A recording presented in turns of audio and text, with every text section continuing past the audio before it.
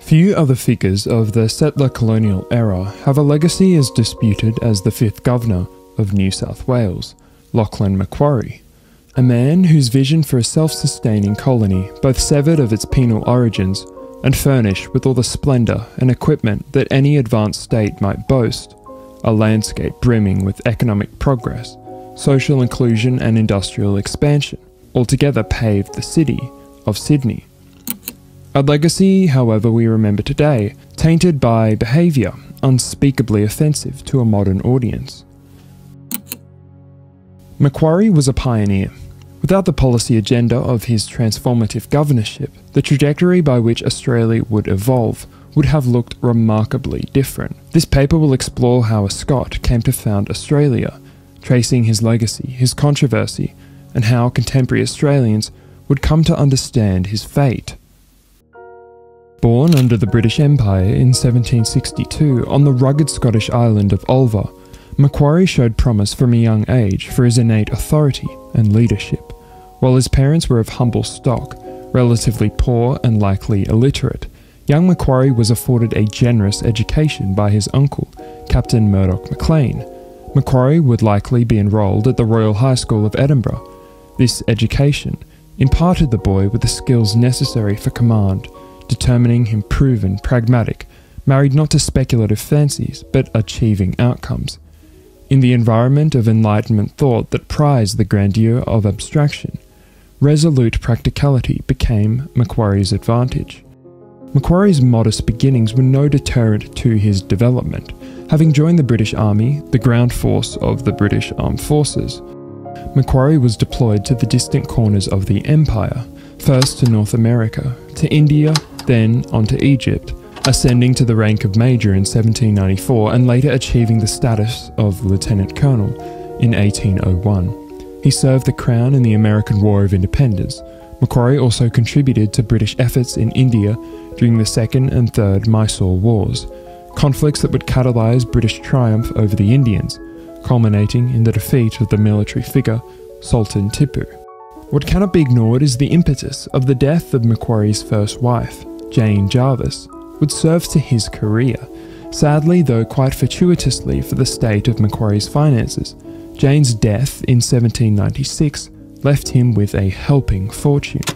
This sum would purchase him his way through London. Time passed before, in 1808, a small colony located distantly from British shores, New South Wales, would experience instability wrought by restless soldiers. This event and short period would come to be known as the Rum Rebellion, a name recognising the then Governor William Bligh's attempts to regulate the trade of, you guessed it, rum, the de facto currency integral to the New South Wales economy at the time. Bligh, unpopular, obstinate and grotesque to his subordinates, struggled to placate a troop of rabble-rousers and was soon bloodlessly deposed in the coup of 1808, the only military coup in Australian history. Arrangements were required for a new governor to take his place. In January of 1810, did an apprehensive Macquarie and his new wife, Elizabeth, arrive in Sydney Cove. Macquarie initially was rostered as the colony's deputy governor, under Brigadier General Miles Nightingale, but assumed the permanent role soon after the man first commissioned for the position fell sick. The landscape he surveyed upon disembarking the ship he regarded as destitute and unfit for his colonial vision. He famously remarked in 1822, upon reflection of his arrival, "I found the colony barely emerging from infantile imbecility and suffering from various privations and disabilities." Over the next 12 years of his governorship, Macquarie would sweep Sydney and its surrounds with change so lasting, its effects can be manifestly observed more than 200 years on. Today, no crevice of Sydney is so far or lonely it does not bear the mark of Macquarie. From the streets to the buildings to the very makeup of the colony's men and women, furnishing a list of Macquarie's accolades can hardly be captured with a simple picture. Though, to start, let us explore his public works program as a natural point from which to proceed. Macquarie was a scrupulous developer. His industrious public works schedule saw the development of the Hyde Park Barracks, the Rum Hospital, the Supreme Court Building, the Windsor Courthouse, Lancer Barracks and the South Head Lighthouse in Vaucluse, all of which still stand today. Other works completed but later decommissioned by his successors or demolished altogether include Fort Macquarie, the convict barracks and other scattered sandstone and brick structures through the outer regions of the colony. It is estimated 265 public works were built during his tenure, many of which were designed by the former convict and massively influential architect, Francis Greenway. Macquarie's ventures would not be limited to civic works alone, but encompassed too the generous expansion of Australia's social and economic institutions. The construction of the Colonnated Rum Hospital serves the first instance of a large-scale private-public partnership in Australia's history. Macquarie tendered the public institution in 1810, before striking a carefully termed contract with prolific capitalists in the colony, Darcy Wentworth, Garnham Blaxell, and Alexander Riley. Without the sufficient public monies to sponsor the building, Macquarie offered the investors monopoly on the importation of 60,000 gallons of rum. Macquarie had, ironically, used the distribution of rum to sponsor healthcare. As Australia's first public hospital, its official completion and opening came in 1816. Utilised by convicts and freedmen, it served the only institution offering healthcare to the poor and vulnerable. Located centrally along Macquarie Street, parts of the building were later repurposed to function as the Parliament of New South Wales. Another colossal institution of enduring import is the Bank of New South Wales. Like several of his other grand ventures, the concept came to Macquarie in his first year as governor in 1810. Its doors would later be opened in 1817. For the bank to operate to any effect, the currency of the colony would need to transition from the rather provincial practice of bartering and passing promissory notes. Macquarie instituted the first official currency in 1813, termed the Holy Dollar, that would replace the exchange of rum, cattle and livestock. The reformed monetary system would prove sound in evolving the colony's economy and providing security for mercantile activity to thrive. Indeed, he struck a reform agenda that both stimulated the private sphere, providing for ample investment opportunity, while embracing a proto-Keynesian approach that established a robust consumer class. Macquarie managed aggregate demand effectively to promote growth.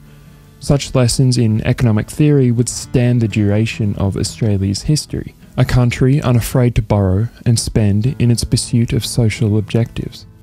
To speak no more of Macquarie's economic reforms is a grave misjustice, as to be explored in the next section, though to conclude with Macquarie's infrastructure program, he would formalise the structure of Sydney itself by instituting a grid pattern, organising sprawling urban land into rows of buildings accessible by the street.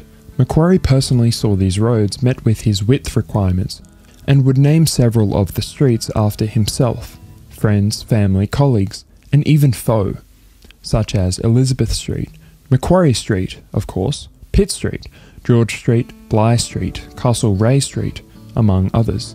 By government order, he mandated that all vehicles must travel on the left side of the road, not the right side, as is common elsewhere, an order still in effect in Australia today.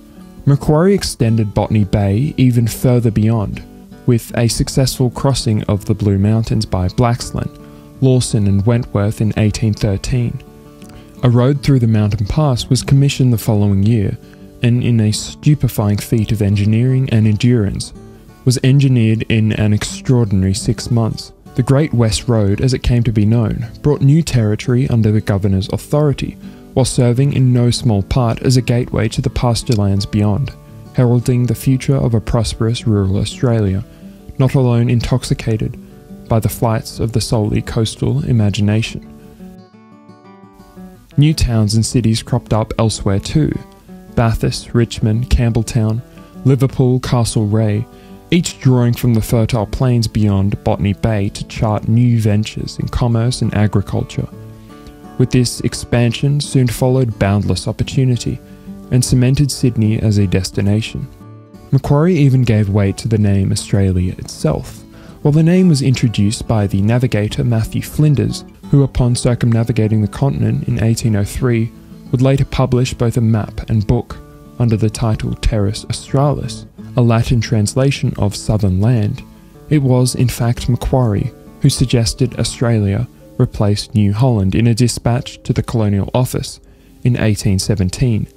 The idea of Australia itself is known to stretch back as far as Greek antiquity, where Aristotle wrote of the Great Southern Land, somewhat logically balancing the north. Later, Latin and medieval scholars became fixated by Terris Australis, incognita, a Great Southern Land shrouded in unknown myth. The name came to popular use in the years following Macquarie's dispatch, before it was gazetted in 1824. The true mark of Macquarie's success was to prove the ease by which he converted labour into capital, furnishing the colony a lively and competitive market economy. He saw the potential of convicts who had little stake in the common good in the fate of Sydney. The idea of rendering little capitalists neatly tucked into the colony's corners was an idea entirely unique to Macquarie.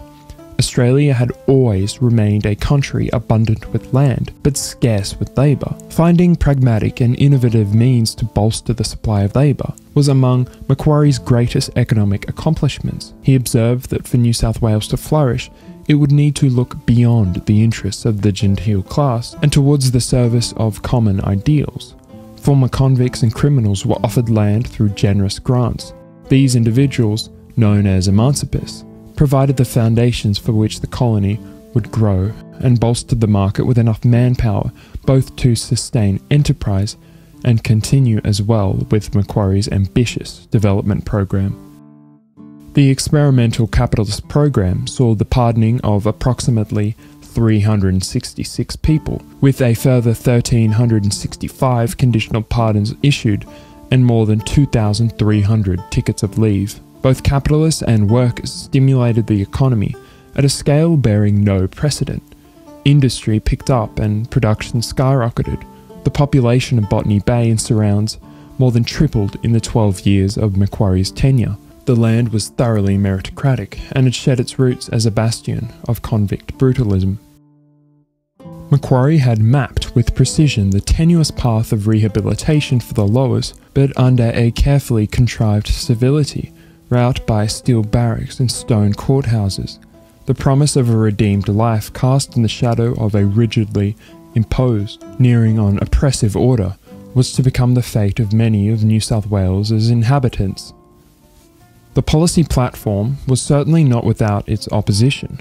For one, landowners, free settlers and soldiers were incensed. Former criminals received equal status as the gentility. The vested interests of Macquarie's fellow legislators, both within the colony and the imperial administration in London, were deeply conservative, viewing criminals not merely as baser, but unworthy of civil rights. Society for many was not about serving social outcomes, but protecting the status quo. Such was the social milieu of the empire's constituency at this time, deeply divided along aristocratic lines. Anger reached its peak when two former convicts were offered magistracies by Macquarie. So by 1853, when William Wentworth presented a bill to the Legislative Council, proposing the conferral of hereditary titles upon a few wealthy landholders. Did such a proposition seem so absurd? None could treat it earnestly. Imposing an entrenched class system of serfs and lords in Australia seemed as alien as trying to convince the board of Mercedes today of the technological merits of the horse and cart. The affair by Wentworth was infamized by Daniel Dennehy, whose derision was expressed by the term bunyip aristocracy, denoting the aspiring impostors. The intervening decades, first between Macquarie, then to Wentworth, indeed William Wentworth, the son of Darcy Wentworth who sponsored the Rum Hospital, had sobered this new land, rung with a resolute egalitarianism and hostility to stratified society. The literature today contends Macquarie's policy betrays an agenda unmistakably stamped with the ideals of the Scottish Enlightenment, a rigorous humanism, almost erroneously, prepared to elevate the intrinsic value of the human being. Macquarie's vision, while yet baked with assumptions of imperial expansion, and service to the empire bore the mark of nation building, of people building. Such measures would forge a quasi-nation. For the first time in history, it thus came to pass that the modern country of Australia emerged.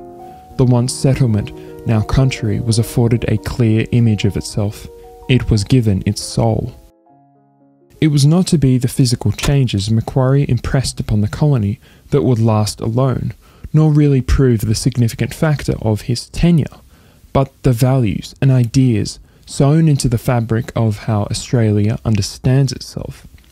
His approach to premiership would replumb the definition of governor, an individual charged not to merely administer, but actively lead and direct with a daring nearing on utopian vision. Premiers serve not their own interests, nor the hangovers of the British aristocratic heritage, but the whole of the people, from the lowliest convicts and criminals to the stateliest gentlemen. Macquarie fundamentally shaped settler Australia for the better, bringing order, democracy and civility to an infantile naval colony. His successors would prove forged of this same anvil, though not to the same effect. They were nevertheless ambitious pragmatists who viewed Sydney as a society free of the pangs of its convict, militant beginnings, while often flawed at times, well-meaning in its intentions, and set upon securely built tracks. But what was to become of Macquarie's darker side? You cannot discuss Macquarie today and the leadership of Australia's colonial settler era without acknowledgement of the profound trauma inflicted upon Australia's traditional custodians. Macquarie gave directions in 1816 for Captain Wallace, Lieutenant Dorr, and Captain Shaw to command advancing military detachments west and expanding the colonial frontier. What would unfold would be known as the Appin Massacre, a bloody affair in Australian history, where 14 Aboriginal men, women and children were killed. As chief strategist, Macquarie anticipated the violence would have a two-pronged consequence, displacing the Indigenous communities southwest of Sydney from their land, and striking the greater terror into the survivors, who might thus be deterred from further hostility. The diary of the soldiers who carried out the massacre detail the firing upon men, women and children in the early hours of the morning as they sat around a campsite. In escaping the rain of bullets, some victims jumped off a nearby cliff, plummeting to their deaths. Such a fate seemed preferable to the shower of gunfire. In Sydney's Hyde Park, the park Macquarie would found in 1817, there stands a petrified statue of Macquarie in shining bronze. Enshrined at its base in no uncertain terms there is written, "He was a perfect gentleman, a Christian and a supreme legislator of the human heart." Macquarie's role in authorising the Appin Massacre is, to put it mildly, a nebulous exercise of reconciliation in the hearts of Indigenous ancestors, those who still live the magnitude of post-1788. Joan Ritchie's 1987 biography recounts of Macquarie his observance of Indigenous populations at the Parramatta Institution, an institution dedicated to educating Indigenous youth through a process of civilization. As the Aborigines feasted on roast beef washed down with copious draughts of beer, he, Macquarie, examined the children of the native institution. He knew that the rapid increase in British population and the progress of British agriculture had driven these people from their ancient habitations. Macquarie, while a child of empire, understood there lay a certain depravity at the heart of British progress. The colonial project, as an implement of dispossession and violence for many, plagued Macquarie. An enduring inner turmoil came to feature prominently in his diary entries. For the time of early settler colonialism, Macquarie stands out among the most benevolent of Europeans, or least malicious, in his treatment of indigenes. Assimilation, as he mistakenly presumed was the answer to this turmoil, would later prove another false assumption of imperialism. Among Macquarie's primary fixations was order. In fact, it was not Indigenous people alone who were subjected to this ruinous tendency, but so too were other unfortunate peoples who fell out of line. Irish convicts among other prisoners, often put to the gallows for their crimes. Macquarie was keenly privy to the costs of success. Indeed, his instincts were forged in the crucible of empire. Understanding the environment is paramount to understanding the man himself. But without ahistorically painting the indigenous populations as a romanticised and peaceful society, never before had they known such violence. The most cutting-edge historical research suggests there were more than 200 massacres of indigenous peoples recorded post-1788. The Indigenous Australian population fell 84% through to 1900 following this period, falling from 770,000 to 117,000, while the majority of the decline came from disease and plummeting birth rates and the introduction of new goods and technology. The role of frontier conflict in forming this figure is but folly to argue against. To some, Macquarie stands out as a transformative character and a purveyor of civility, egalitarianism, procedural fairness, while deeply committed to fostering socio-economic development of the local indigenous population, a point emphasised innumerably by his earlier biographers. These measures, tasked at improving indigenous education and welfare set by Macquarie, did not, however, prevent the violence. To others, Macquarie was a man of monstrous disposition who treated the indigenous population and those deemed lesser populations with terrifying impunity. Through the latter lens, our contemporary accounts of Macquarie require revision, to see him not as the perfect gentleman, but someone complicit in organised massacre. The role of decolonising Macquarie is underway. Anyone yet to realise this must pay closer attention. One must not analyse figures like Macquarie through a 21st century moral prism, nor dismiss, however, the plight of those displaced and dispossessed by settler colonialism. Perhaps it is Macquarie's moral ambiguity that commands our attention, or more appropriately, his campaign, nearing propagandistically to mould the architecture, roads, public amenities and facilities, all in the image of himself, that has rendered him an inevitable figure in Australian history. To answer with earnest determination whether Macquarie was a man or a monster is to ask a very significant question. Perhaps prosecuting this matter deeper, a more appropriate question arises. Can we balance the crimes of historical forebears with the plights of their circumstances?